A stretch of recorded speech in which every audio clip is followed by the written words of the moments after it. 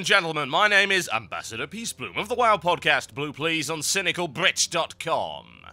Welcome to what was supposed to be a Wipeathon 3000 presentation for the Ascendant Council, but we kinda kicked its ass, at least after the first attempt. So I'm going to show you the first attempt on normal speed to give you a feel for the fight, and then I will show you the successful kill.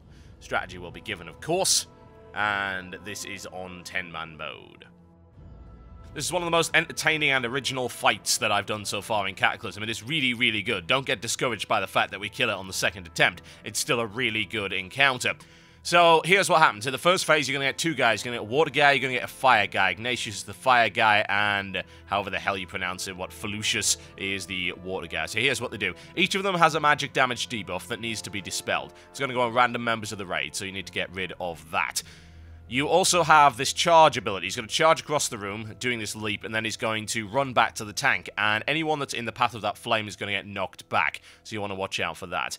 The fire guy will also do something called Rising Flame, which will put up a big shield on him, or DPS the shield down. If you don't, then the AoE will eventually kill the raid, so you have to refocus on him.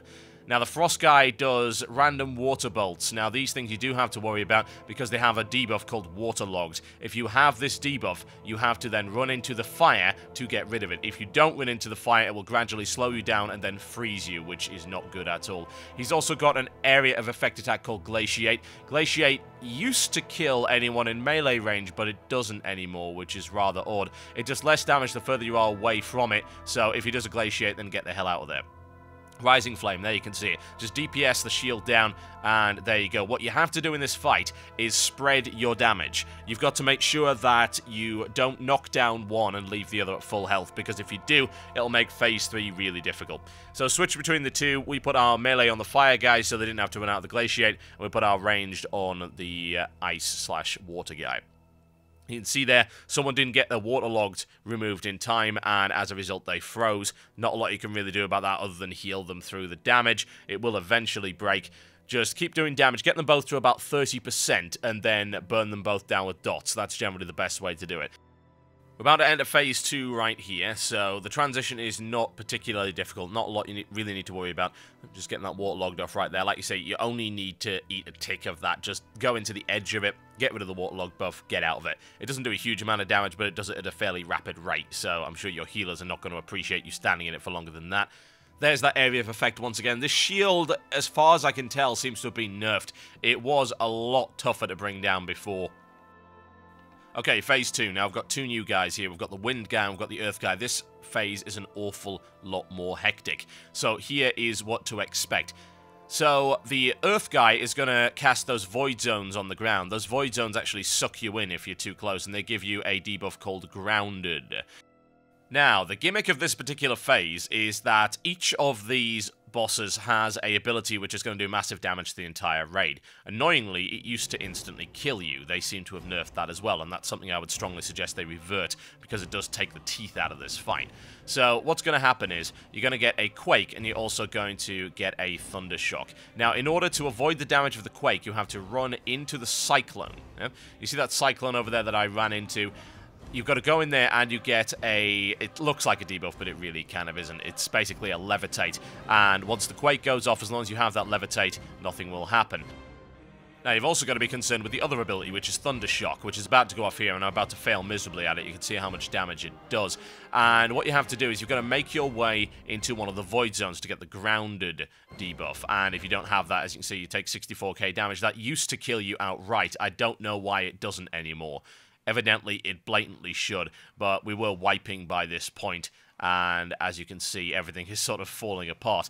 Whatever the case, it's a swap between the two. You're always going to get a Quake first, as far as I can tell, then a Thunder Shock, then a Quake, then a Thunder Shock. So you swap between the two, make sure you've got the appropriate debuff. If you don't, you're going to take a lot of damage, and I imagine on Heroic mode, you're certainly going to die. As far as I'm concerned, on Normal mode, you should die as well. It's a very telegraphed mechanic. It's really, really easy to see it coming. It even tells you without deadly boss mods or anything like that.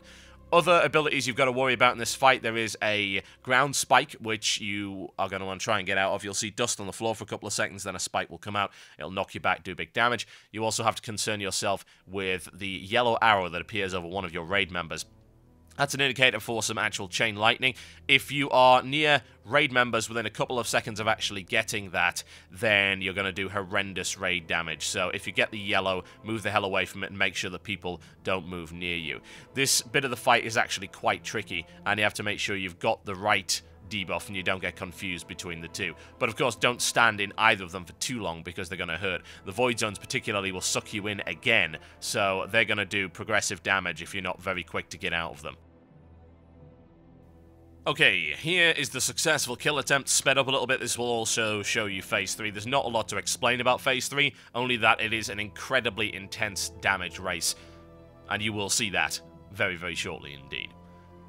Now, we didn't really alter our strategy for Phase 1 because there was nothing necessarily wrong with it. You have to watch out for those knockbacks, though. You see I got knocked into a glaciate right there now. Pre-nerf, that would have actually killed me. Didn't kill me that time, but hey. So you do want to spread out quite a bit and try and keep an eye out for the direction he runs in. You do have about a second to try and move away when he does his jump, so hopefully you shouldn't get knocked too far away. What you also want to make sure with your positioning is that you don't take the fire guy too far away from the frost guy, because you need to be quite close to the trail of fire just in case you get waterlogged right there. Took it off, no problem at all. And since you need to switch over to the fire guy once you get the rising flame, you want to make sure that you are within 40 yards of him. Otherwise, that shield is going to stay up, and you're going to get a little bit too much AoE raid damage. Like I say, it does seem to have been declawed. This did used to be a little bit crazier, and hopefully they will revert it back to its old state, because it's still an amazing fight. Don't get me wrong, this is freaking incredible. It's really fun. But because a lot of these mechanics that would have otherwise killed you don't anymore, it's less challenging than it should be. Right, we're doing fairly well right here. Very nice transition through to Phase 2. Pick him up. Setup right here, by the way, is 2 tanks, 3 healers, and 5 DPS. You do only need 1 tank in Phase 3, so if you have a bear as your off tank, that's quite good, because at least they can then go cat and do a little bit of damage. Right, okay, so we're in Phase 2 right here, and we're not having too many problems now, making sure we get the right buffs at the right time. Again, this fight is an awful lot about movement, so any talents you have that allow you to cast or do damage while moving are going to be quite handy. Watch out for that chain lightning right there at the background. There's the thunder shock. We were grounded for that, so no real problem at all.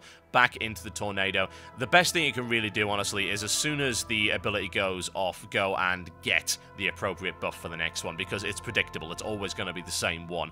So as soon as Quake goes off, go find yourself a void zone, go jump into it, go get the grounded buff in preparation for the thunder shock, and then you can just do as much damage as possible. I'm hanging around here because I really don't need to move too much. I'm right next to one, and I've got blink as well, so that's all good. Trying to stay away from my raid with that chain lightning. As you saw there, I was dragged back into the void zone. Any ability you have to quickly move if you get stuck in one of those void zones is probably for the best.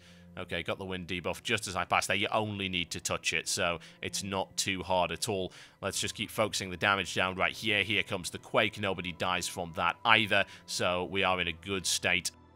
Our major failure in this particular phase was actually a massive screw-up in terms of the chain lightning. You'll see it killed one of our paladins. It would have killed me if I hadn't cauterized. Somebody ended up having that, so it's a little bit unpleasant. Do be careful. Here's Phase 3, folks. This is where things start to get very real indeed. Now, we haven't combat res the paladin as of yet because we think we probably can't take this, but as it turns out, we realize, oh yeah, we actually probably can, so let's do it. Let's do the combat res. Now, all you've got to deal with here are these pools on the floor. You've got to kite them around constantly. Melee have to watch out for excessive damage from that, and you're going to take all of this area of effect raid damage, lava seeds, these lightning bolts, these kind of asphyxiate kind of things. Loads of unpleasant stuff is just going to get hurled at the raid.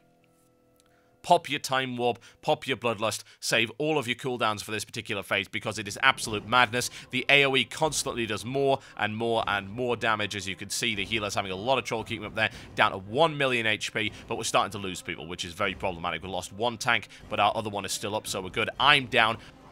And then it gets really, really messy. People dying all over the place. 500k, 400k. Look at all of this nonsense. Look at this. This is Malzahar all over again. Absolute pain and suffering coming on right here. 200k HP, 200k, unbelievable. 100k. We have a single bear.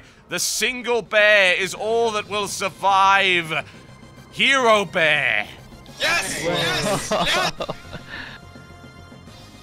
Second attempt! You can tell by the excitement on the vent there. This fight is still fantastic. Even after the nerfs, it's still really, really fun to do. That doesn't mean that they shouldn't sort those abilities out. Stuff with that big a telegraph should be an instant kill.